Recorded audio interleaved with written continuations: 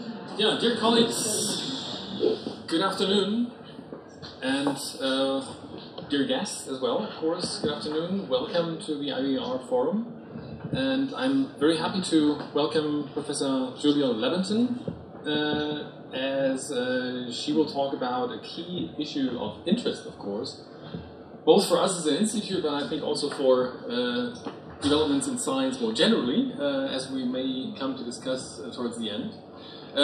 Yeah, Professor Leventon, she is at Leuphana University currently, but I've seen you've already pointed out here your new position. Maybe you say a few words about that, yeah, at the Czech Academy of Science. You have a very interdisciplinary or or undisciplined background, which I very much encourage also, as we know in education, coming from what you studied, environmental sciences, international development, and then moved on towards sustainability sciences in different places in Europe. More recently, this is what you will talk about. You have led a big project on a very interesting topic, which is the leverage points concept. The Meadows comes to mind immediately, but you have taken a very interesting approach here, so I'm happy to hear about that. Thank you for coming. Thank you. Thank you for having me and for the introduction. Yes, in my abstract for coming here today, I mentioned about the Fridays for Future movement and Extinction Rebellion. And I very purposefully have this picture up here. I've been quite active in supporting Fridays for Future through the Scientists for Future movement, and we've been doing workshops, working with the school students around Lüneburg. And I've been active in it, I've wanted to support them because of this emphasis on system change, not climate change. The idea that we need to change systems to move towards sustainability. And that's really the kind of work that I'm involved with at Leuphana University. And they give me hope. The conversations that they are having and the way that people are paying attention to them give me hope.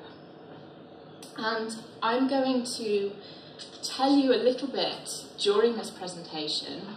Hopefully it will become clear as to why I have hope because of the Fridays for Future movement, why it's given me hope. I think that it's important that the Fridays for Future movement and the Extinction Rebellion movements are really saying what we as scientists have been saying for a long time, but they're getting it out there. People are listening in a way that they haven't been listening to us. So, what I'd like to do today is talk to you a little bit about how we build on this momentum, so this push for systems change. Because what we do know, because we have been talking about this for a long time, is we have lots of ideas about what needs to change in the system.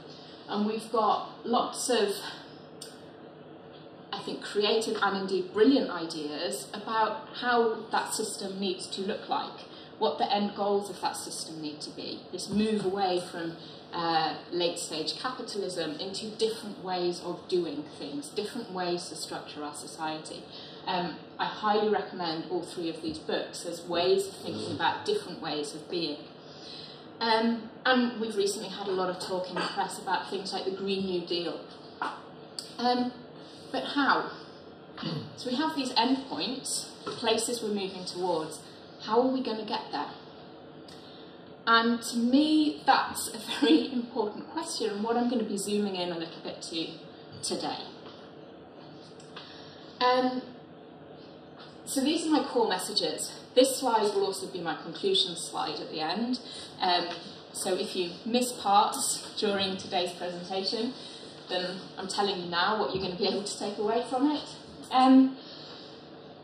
So the first 2 points, engaging with individual values and engaging with design and structures of systems and the values that are embedded within them. This is how we move from today's system to this endpoint. And this is why I get hopeful about movements like Fridays for Future, because they are engaging with what people are valuing and what people want to see embedded within the system. They're targeting individuals, and they're starting to push for structural changes within our system. But I'm going to move on a bit from that to say, okay, it's not just about targeting the values about the end point, what we want to see. We also need to think about the values that people have around what that system needs to look like, who needs to interact with whom, how do they do that, what values are those based upon. And I'm going to tell you a little bit that we need to pay more attention to the history, how people have constructed their values and beliefs about how we interact with each other, how we create these systems.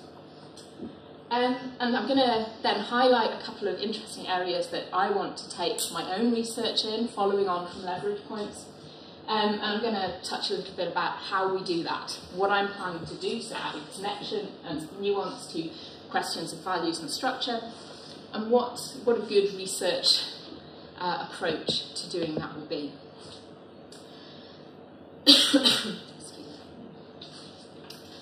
So, the way I'm going to tell you about all these things today, I'm going to zoom in a little bit into the Leverage Points project. I'll tell you a little bit about who we were, what we were doing, where, when and how. I'm then going to talk a little bit about what we mean when we talk about values and structures in the Leverage Points project. I've just started talking to you today about values and structures, but what do I mean?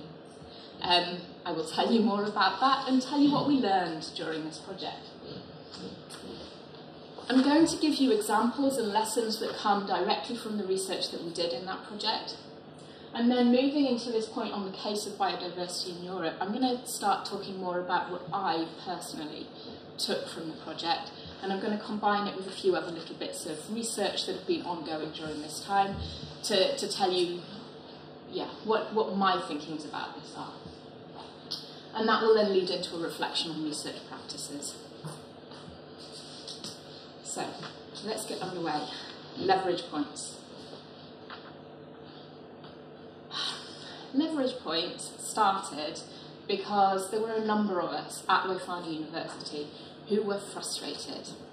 We were frustrated, and we used this metaphor of rearranging deck chairs on the Titanic. The Titanic, the world is sinking, and instead of stopping it sinking, we're wondering about where we're going to sit. We're rearranging the deck chairs. Our frustration came out of previous research that we've been involved in.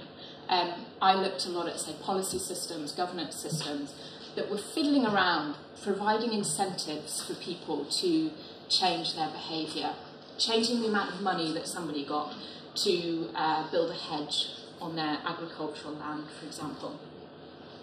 And it frustrated me because it was treating the symptoms of what was going wrong in the system rather than treating the underlying causes. As an example, when we started putting together the Leverage Points project, I just finished up a project that was based in sub-Saharan Africa, looking at reducing emissions from deforestation and degradation. And so there was this push from the UN Framework Convention on Climate Change to find a funding mechanism to be able to compensate countries like Zambia and Malawi, where I was working, to compensate them to keep forest resources intact, so to not deforest, not get rid of forests to make agricultural land, to not sell off their forests for timber, for example. And instead they would get payments for carbon storage. And so there was talk about setting up a global carbon market. And it drove me crazy. I left that research project so demotivated because we were talking about setting up voluntary carbon markets that were paying people a pittance to manage a patch of forest land where they didn't have enough food. They didn't have basic energy requirements. And we were saying, oh, but please don't deforest because then you can have €1, €2. And even if we were doing that, they didn't have a bank to go and cash in the money for keeping their patch of forest there. And so this payment just wasn't doing enough to counter the real drivers of deforestation, the lack of energy security, the lack of food security. And actually we needed to be doing something far more fundamental to deal with these underlying drivers rather than to try and pay someone peanuts for resisting them. So instead of doing this, instead of talking about how much money do we pay someone, what does a market look like, I wanted to think more deeply, how do we change this system? And I was joined by my 7 other colleagues in this frustration, and we put together the Leverage Points project. At this point, I would like to flag in particular Dave Abson, who also led this project with me.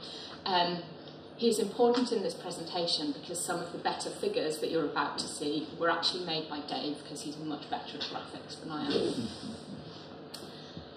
So we started with the rationale, as Mark has mentioned, of Donella Meadows' places to intervene in a system. This was really our starting point. So Meadows, in her essay in 1999, argued that you can intervene in a system in a number of different leverage points. The analogy is really nice because she talks about shallow leverage points.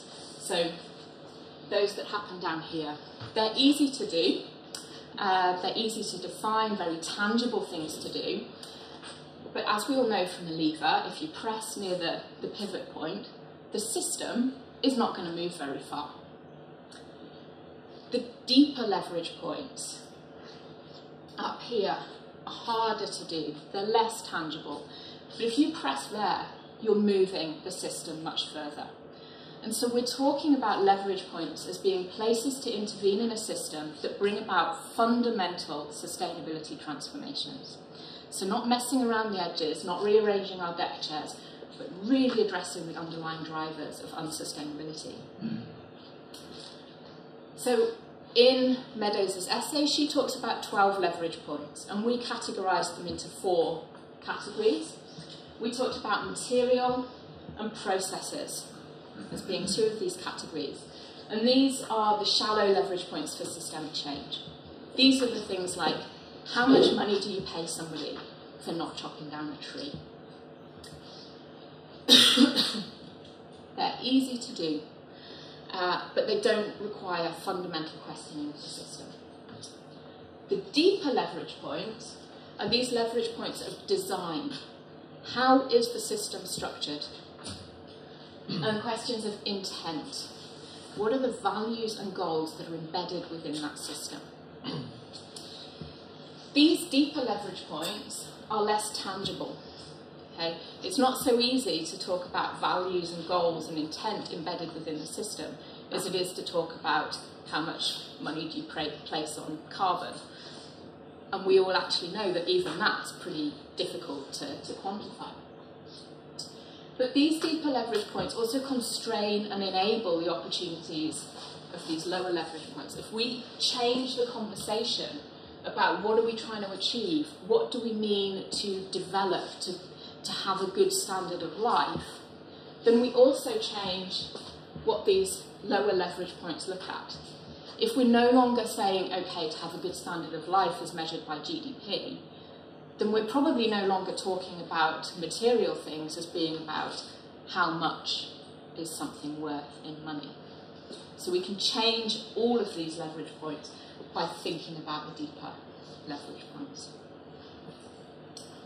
As a note, as our project progressed, these 2 leverage points here, design and intent, sort of morphed in the language of the project to become structures and values. And so that's really the language that I'm going to start using throughout the rest of the presentation. It'll become a bit clearer. We had within the project a range of areas of focus, so perspectives from which we explored these leverage points. And these were really based on our own expertise and areas of interest. So we had restructure, and that was really coming from a governance perspective, where we were looking at the kinds of institutions, policy systems.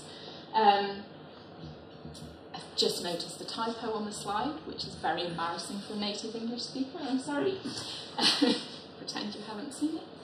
So we were looking at institutional reform, how institutions collapse or change. We also had Reconnect. Reconnect was looking at the connections between people as individuals and as societies and their environment. So we really took this to mean ecosystems, and our starting point was about both material connections and non-material connections, so sort of the intrinsic values that we have around nature. And we had Rethink, which was really about the kinds of knowledge, how we produce knowledge, how we use knowledge within the system. And you can see that all of these areas could be related.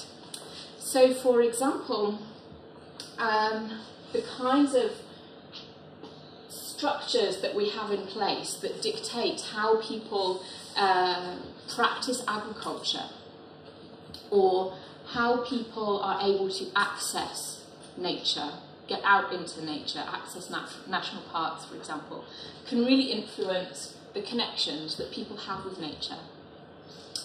Also, the kinds of policies that we have, the emphasis that's within policies for, say, technocentric fixes to sustainability problems influences the kind of knowledge that we then need to produce within that system.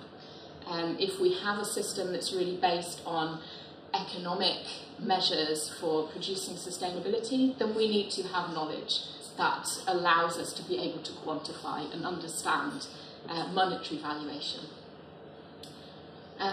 So these things are all interrelated, but we split them up into these three areas and tried to find a way to make sure that we considered them in a holistic way. And we did so through two cases. So we grounded our conceptual work. There was always a danger in leverage points that it was going to be very conceptual and vague. So we wanted to ground it into two places. So we did a lot of empirical work in Lower Saxony in Germany and in Transylvania in Romania. And we chose these two areas as being really quite contrasting, both in terms of their food systems and their energy systems. So we tried to pin our work into food and energy systems. So in Lower Saxony, we had this real tension between conventional agriculture and really intensive conventional agriculture in much of Lower Saxony, and organic agriculture, and ongoing conversations around energy transition, particularly around biomass and wind.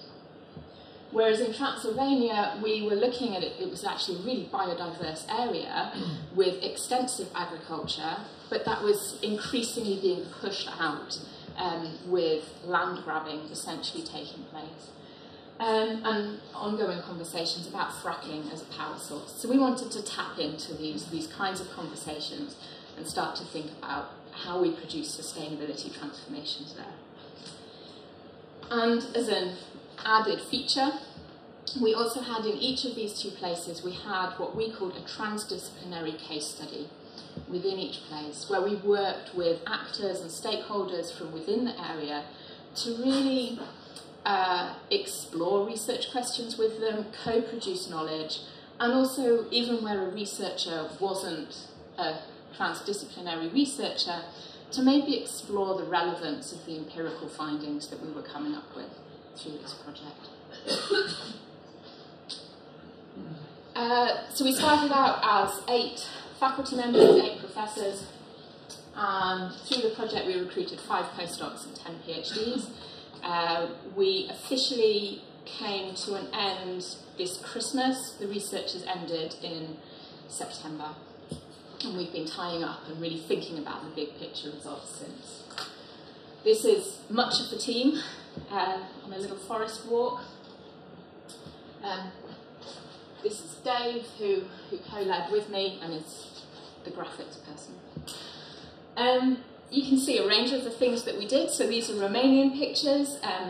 This is my PhD student Joanna doing a questionnaire, which I'll talk to you about in a bit. This is a design workshop from Daniela Poikert, who was really thinking about design thinking as ways of thinking through sustainability transformations. And I've put this picture in because it sort of typifies the area, and because a lot of our PhD students spent a significant amount of time in this landscape, getting to know it, getting to understand the people and its challenges. And in Lower Saxony, we worked closely with a group of artists, looking at the way in which art shapes people's connections and experiences with their environment. This picture up here comes from the kitchen mobile. So one of the artists used to take the kitchen mobile to various places and talk through with people their connections to the landscape through food that was locally sourced, and that she would cook it together with people and just explore and have these conversations through that. And this picture here is from Annelies Sieverking's work, where she accompanied the setting up of food policy councils in Lower Saxony and really traced that process through with them. And she submitted her thesis in September. So there's some really good publications coming out from that. And towards the end of the project, so this time last year, we organised a conference where we really brought together researchers from all over the world. We had more than 500 participants coming to talk about leverage points. This is the graphical outcomes from the conference. So we've really been talking about it with the broader scientific community and extending our findings and putting them into greater context. And we've produced in Romania, with the stakeholders and the group that we were working with in Romania, we produced this book, Balance Brings Beauty. It's also available in Romanian and Hungarian, not just in English, where we really looked at how do we scale up sustainability initiatives in the area. And we've come up with lots of different case studies in partnership with the people that we were working with.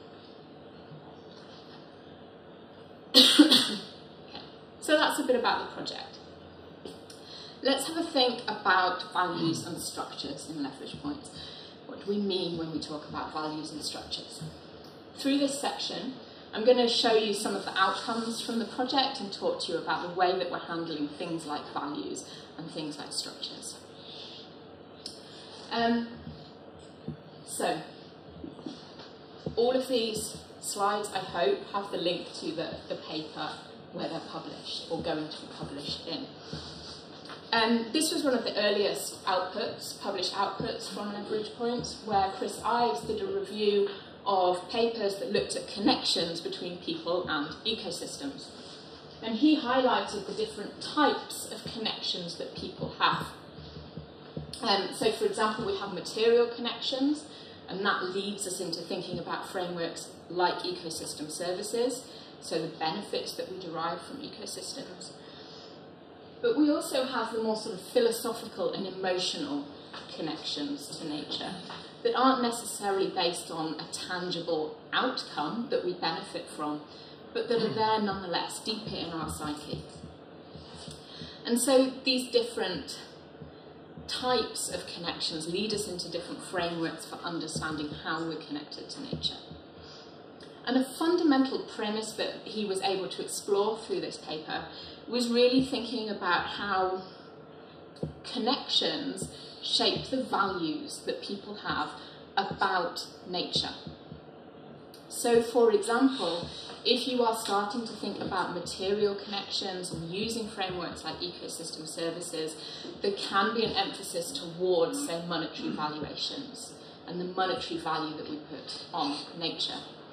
But if we're moving more towards the physical, philosophical and the emotional, we're talking more about the intrinsic values that people have, the things that they hold important, the what they want nature to look like.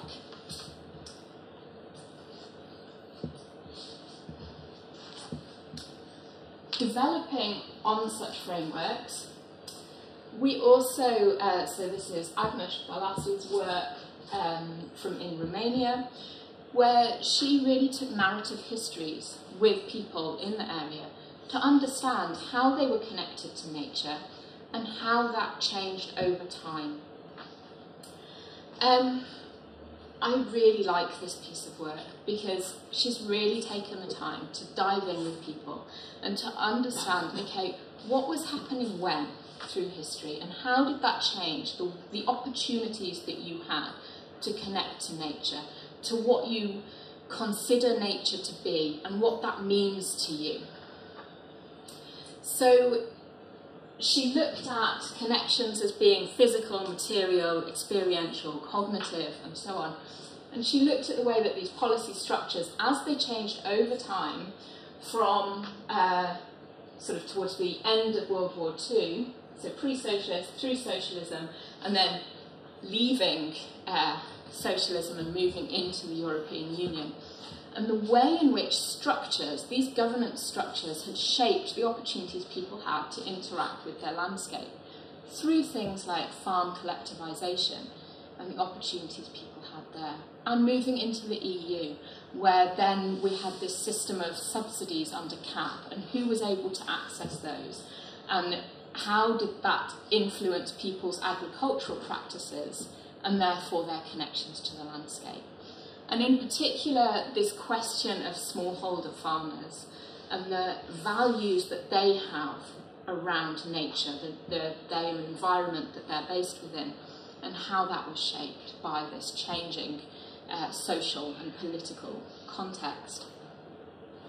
And so she really showed how these histories and this governance structure, so these structural questions, was shaping people's connections and shaping their values around nature.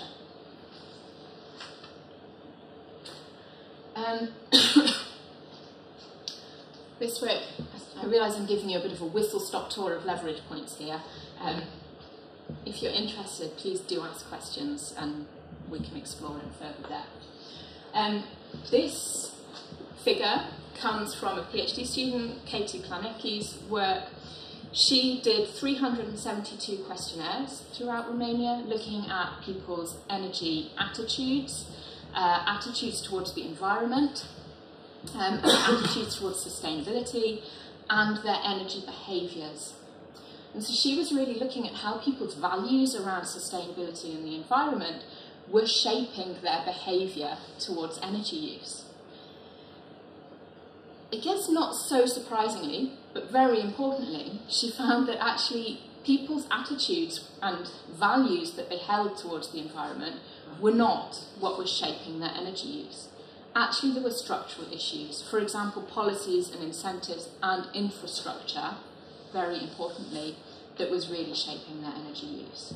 And so, whereas we talked a lot as a project team about the need to engage with people's values to move towards sustainability transformations, actually Katie's work shows that, yeah, you can do all of the engagement with values that you want to do, but if people don't have access to energy choices, then it doesn't matter. And she was really doing these questionnaires in areas where people don't have reliable energy, let alone a choice as to who their supplier is. She went in and was asking questions like, what appliances do you have? Do you have a dishwasher? And people were like, no, we do not have dishwashers here. So this was really a very nice way of thinking about, okay, you can have these values and these attitudes, you also need the structure and the infrastructure to allow you to act on your values.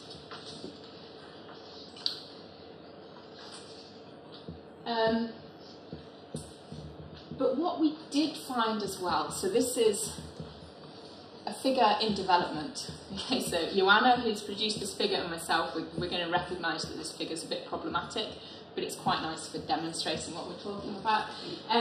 But Joanna, who did these questionnaires with Katie, also then followed a policy change process in Romania, where she followed the process of change to a food policy in Romania.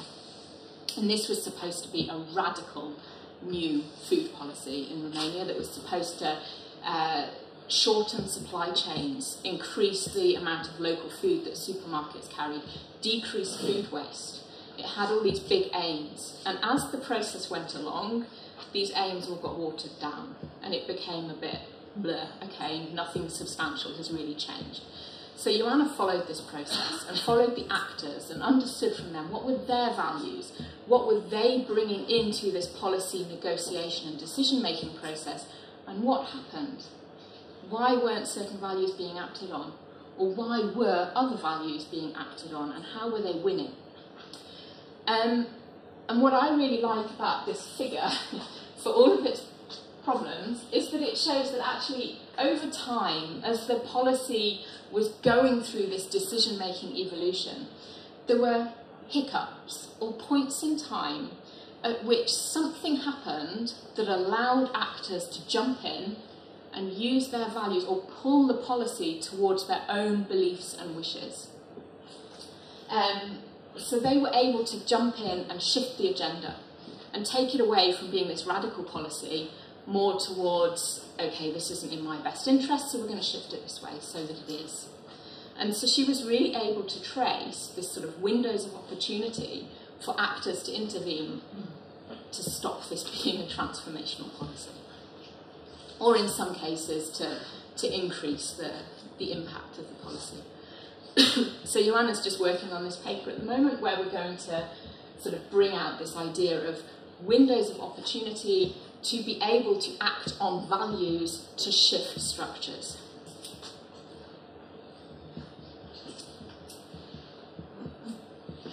And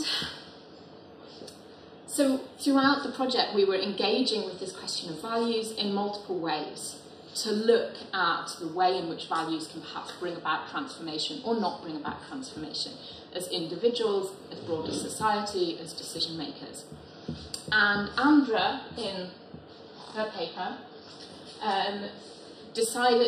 noticed that there were lots of different ways in which we were engaging with this question of values, and so she decided to look further into this.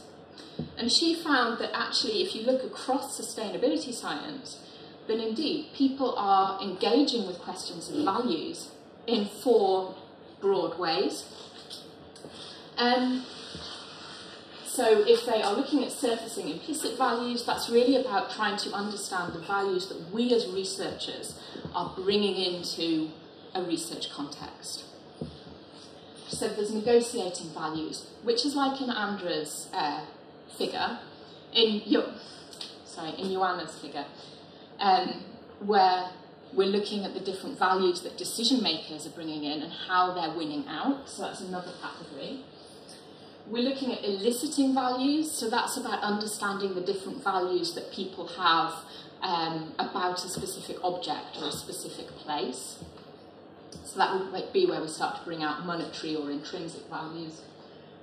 And we also, there's a category of research where we're looking at transforming through values, so asking how can we engage with people's values to cause transformations.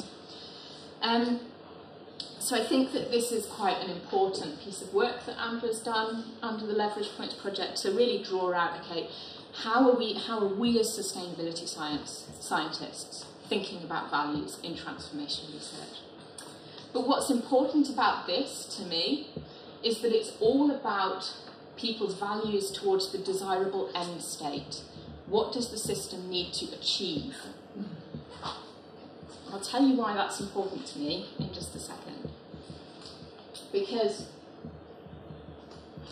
I'd like to change direction slightly. I've given you the whistle-stop tour of Leverage Points. Now I'm going to sort of move away from talking as the representative of the project and talk about my research, what I took out of Leverage Points and where I'm taking it. So prior to and alongside Leverage Points, I was also working on questions of biodiversity governance in Europe. And one of the questions that we had was to wonder to what extent do existing policy frameworks allow us to perform ecological management in agricultural landscapes. So management that really aligns to principles that we understand from ecology that are best for preserving and restoring biodiversity. And so we looked at the issue of landscape scale management within agricultural areas. We took, really from social ecological systems thinking, we took the idea that actually, for the sake of biodiversity, ecology tells us that it would be best to work on a landscape scale. That allows us to think about landscape heterogeneity, it allows us to think about connectivity of different patches of habitat, it allows us to coordinate efforts to make sure that one farmer is not doing one thing and another farmer is doing something that undermines it. So we drew on a sort of idealised motif of what would that look like if we were doing landscape scale management. And we said that two farmers, these two blue Fs, in an idealised motif, would be working together. Each of those farmers would each be working on their own farm. Okay, so it's those green ecological resources. Those green ecological resources are linked. They just are. That's a physical feature of the landscape. They're next door to each other. So what happens on one affects the other.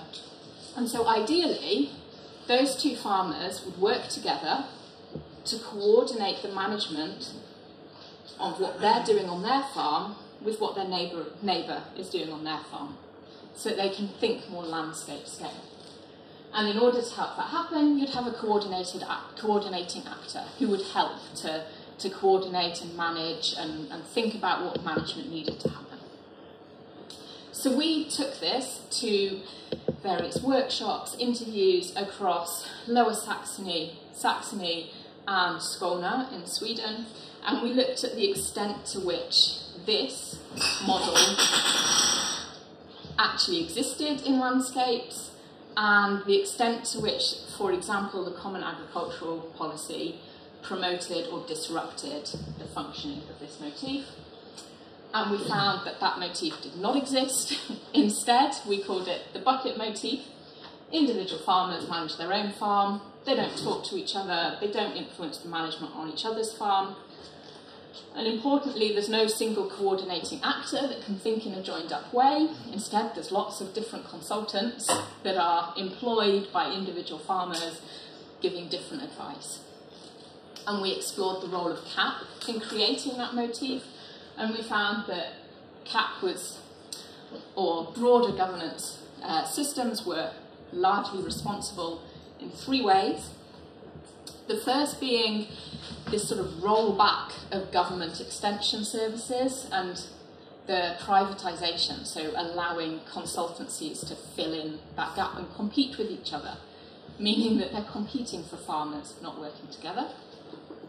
There's a lot of competition over land ownership and short tenures, particularly in Lower Saxony, which is a barrier for farmers working together. And importantly, although CAP theoretically allows collaboration, and that does happen well in, say, the Netherlands, in the three case study areas we were looking in, there was no, at the time, no official policy incentive for collaborative working together to meet, to get payments under CAP. And that was a big barrier for people collaborating. So we went back to the drawing board and we said, okay, what does a good governance system look like if it's to promote collaboration and landscape scale management? And this is where I'm going to link into leverage points. We said we need a fundamental rethinking of this governance system. What can it look like? So this was really a bit of a thought exercise at first. We came up with 4 extreme governance scenarios where we said, so at the top line, we said that decision-making units could either be territorially defined, such as they are now, based on the lines on the map that we draw of land ownership. So EU level, country level, federal state level, local level, and then individual farms. Or we could go to a different extreme and say that they're defined entirely by ecological units. And so we would be talking about bioregions. We'd be planning according to bioregions and planning according to landscapes within that, and possibly sub-landscapes within that. Then we could take these 2 decision-making units and push them to either end of our axis of decentralisation, which sounds very fancy, but basically means that at one end you would have decision-making units, either territorially defined or ecologically defined, which were quite top-down, so based entirely in central government, national or the highest level makes all the decisions, sets the goals, tells you how it's going to be, sets the plans.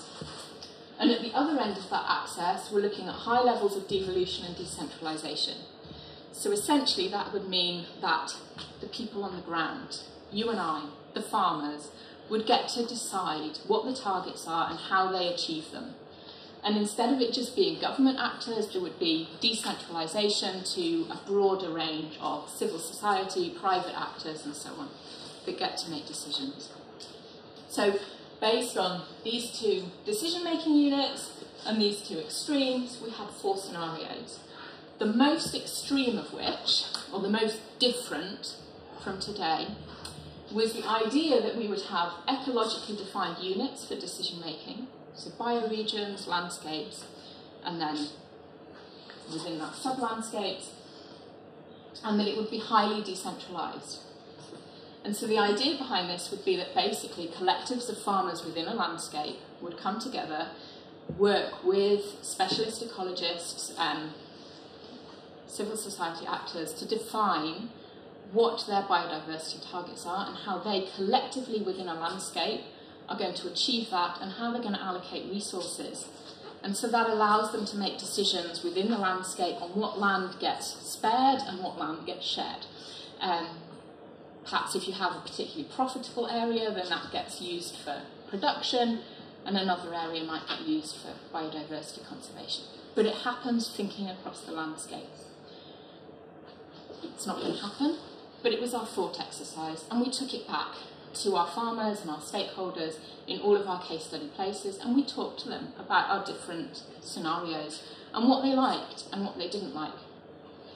And I was fully expecting them to tell me that they hated this radical scenario 4 of landscape scale decentralised biodiversity planning. And they didn't. Overwhelmingly, they supported this 4th scenario, this radical scenario. And so we probed a bit deeper. Why do they like it? What's important to them about it? And they liked it because it made sense from an ecological point of view. They could see that it would be good for biodiversity planning, and they liked that. But what they didn't like was this issue of collaboration between farmers. I even got warned before the workshop in Saxony where we took it back to actors. One of my collaborators looked at me and went, "You can't propose communism." And it seems, yeah, I can't propose communism. It wasn't, the idea of collaboration wasn't popular. And so this has then, in light of the leverage points work as well, I've then taken a step back and said, okay, so we can share values on the end state of the system. What we want the system to look like. We want to conserve biodiversity. We can share those values. But we're not sharing values on how we do that, on how we define that system. Okay? And I think that's important when we come back to, say, Andre's work of those categories of the way that we're thinking about values. We're always thinking about values around the end point. What do we want to conserve? We're not looking enough at the values about how we do that. Our values around issues like collaboration and what those structures need to look like in order to have a more sustainable system. And so I think that we've got a lot to learn from other areas of research. Here I'm actually just flagging a framework from Sabatier's Advocacy Coalition framework, where I won't go into the framework, but I really like his system of 3 levels of belief. And the way he talks about belief is quite analogous to the way a lot of us talk about values these days. But he really talks about the idea that people have deep core beliefs, and that's the beliefs that transcend everything. And to me, those are quite analogous to the idea of these endpoint values. What do we really want the system to be? We want to conserve biodiversity. That's our deep core belief. But we also have policy core belief. And that's the how. What are the policy systems that we want? How do we want to work together to reach that end state? And we can differ more on those, even if we share the same deep core beliefs. And then his third layer of beliefs, these secondary aspects, are then more about and how do you achieve that structure, or how do you work within that structure? So then once you've set that structure, how do you allocate resources and payments and mobilise them? And to me, I don't know about you, how well have you been paying attention to me? This seems to map. I'm actually going to go, I'm going to skip on a little bit. That seems to map really well to these categories of leverage points that we've got. So when I've tried to coordinate the colour schemes here, but when we talk about these values, about the end point of the system that we want to conserve biodiversity, then we're really talking about deep core beliefs, and that's our sort of deepest leverage points. But when we're talking about our policy core beliefs, we're talking about these design issues. What's the design of the structure? And then we can talk about these secondary aspects. What are the material and the processes within it? And so I think that there's something that we need to be working on here. Can I go back? Yeah.